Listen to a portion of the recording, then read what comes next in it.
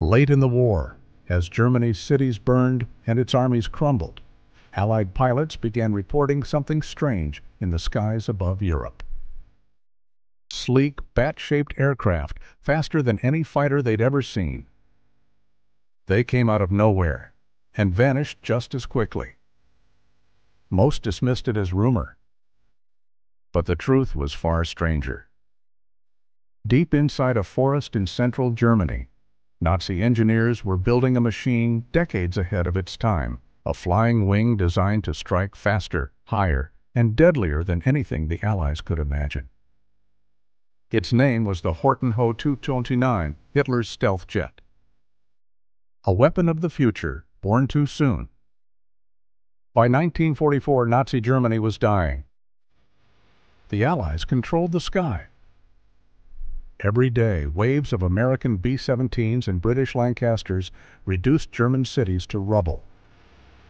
Hitler demanded a miracle, a Wunderwaffe, or wonder weapon, something that could turn the tide. The Luftwaffe, once invincible, was being torn apart by Allied air power. Conventional fighters like the Messerschmitt Bf 109 and Focke-Wulf 190 were no match for the swarms of Allied bombers. Germany needed something revolutionary. And two brothers, Reimar and Walter Horten, thought they had the answer. Reimar and Walter were not ordinary engineers. They were dreamers, obsessed with flight from a young age. In the 1930s, while most designers built aircraft with traditional fuselages, the Hortens experimented with something radical: the flying wing. Their concept was simple and brilliant. By removing the tail and central fuselage, they reduced drag and improved efficiency. The entire aircraft became one smooth, aerodynamic surface. It looked alien, but it worked. When the war began, the Hortens joined the Luftwaffe. And in 1943, when Goering demanded a fighter that could carry 1,000 kilograms of bombs to London and return faster than any Allied plane, the brothers saw their chance. They submitted their design, the Horten Ho 9, later known as the Ho 229. The Ho 229 was unlike anything else in the world. It had no tail, no vertical stabilizer, only two jet engines embedded within its sleek wooden wings. It could reach speeds over 950 kilometers per hour, nearly as fast as a modern jet fighter. Its wings were made of plywood, bonded with charcoal dust, a strange choice that, decades later, proved visionary. Because that combination absorbed radar waves. Unintentionally, the Horten brothers had built the first aircraft with stealth characteristics. In December 1944, at Oranienburg Airfield near Berlin, the first prototype, the Ho 229 V2, prepared for flight. Test pilot Erwin Ziller climbed into the cockpit. The twin jet engines roared to life, Junkers Jumo 004s, the same engines used in the ME 262. The bat-winged machine lifted smoothly into the sky. It flew beautifully, stable, fast, unlike anything before it. But on its third flight, disaster struck. One of the engines failed. The aircraft rolled, crashed, and exploded. Ziller was killed instantly.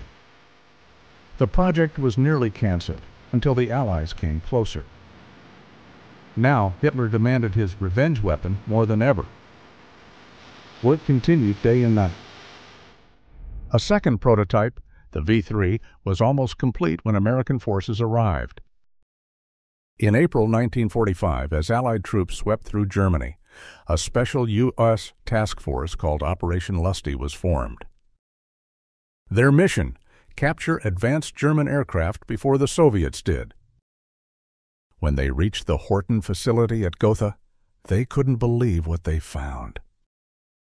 A half-finished flying wing, 55 feet across, futuristic, smooth, and unlike anything they'd seen. The Americans seized it immediately and shipped it to the United States for study. The Soviets arrived days later and found only empty hangars. The Horten brothers were captured and interrogated. They insisted the Ho 229 could have changed the war if they'd had just a few more months. They weren't wrong. The jet's radar signature was far smaller than any other aircraft of the era, nearly invisible to Allied radar at long range. Its speed and altitude would have made it nearly impossible to intercept. But the war ended before it ever took flight in combat. The surviving prototype was stored away, forgotten for decades. The ideas behind the Horten Ho 229 did not die in 1945. Across the Atlantic, captured German scientists, through Operation Paperclip, joined American research programs. Their aerodynamic data and flying wing experiments inspired a new generation of aircraft, from Northrop's YB-49 bomber to the B-2 Spirit stealth bomber decades later. In 2008, engineers at Northrop Grumman built a replica of the Horten Ho 229 and tested it under radar. The results stunned them. It had stealth capabilities comparable to early modern stealth designs. What the Horten brothers had built in a forest workshop in 1944 was 40 years ahead of its time. But the Horten brothers were not Nazi fanatics. They were scientists obsessed with flight, not ideology. Reimar Horten later said, "I built it to fly, not to kill." Yet in the end, their genius was trapped in service of a collapsing regime, a regime that could turn even dreams of flight into tools of destruction. Today, the last surviving Horten Ho 229 rests in a Smithsonian hangar, its wood cracked, its wings silent, its promise unfulfilled.